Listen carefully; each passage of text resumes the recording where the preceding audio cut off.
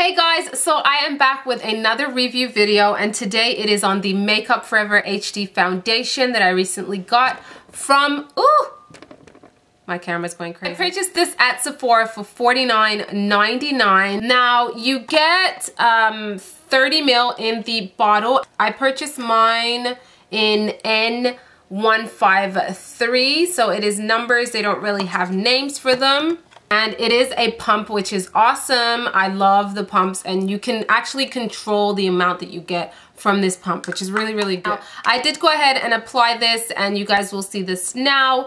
I applied it with my Sigma F80 flat top kabuki brush, and I squeezed about 3 pumps out of this, and it was more than enough to cover my entire face and a little bit down my neck area. It sets very, very well. Say you give it about 5 to 10 minutes and it will fully set. It has a very, very nice satin finish. I wouldn't say it's dewy because it's not super, super glowy, but it has like a really nice satin finish to it. To your skin feel and look really flawless. I mean, I definitely think this is worth the price that you are paying for, because it does give you that kind of airbrush kind of look to your skin, because your skin just looks completely flawless and smooth looking. It has a very nice sheen to it, like a satin finish, like I said, and it looks really nice. Now the coverage is a light to medium coverage. It won't go up to a full coverage in my opinion. In terms of its lasting power, I would say max it would last about 6 to 7 hours. But if you do use a really good setting spray or setting powder, then that will last you a longer period of time.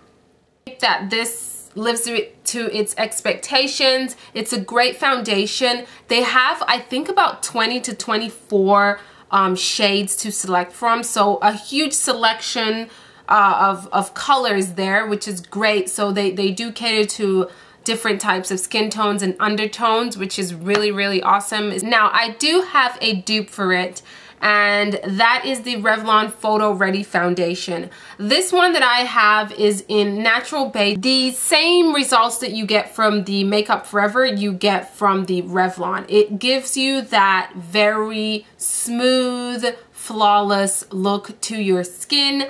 This, on the other hand, it is a medium to a full coverage, and I believe this one lasts longer than the HD foundation.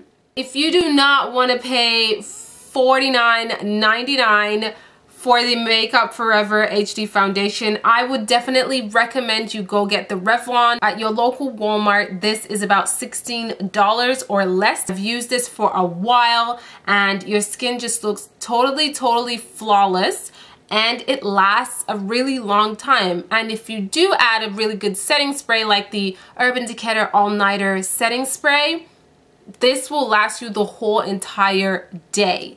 And they just are very, very similar products, just the name is different. Okay, this one you get 30 ml, so yeah, you get this exact same amount of product, just the price is way, way different. Let me know if you guys have tried out the Makeup Forever or the Revlon one and your thoughts on them, if it is a dupe. In my opinion, it is.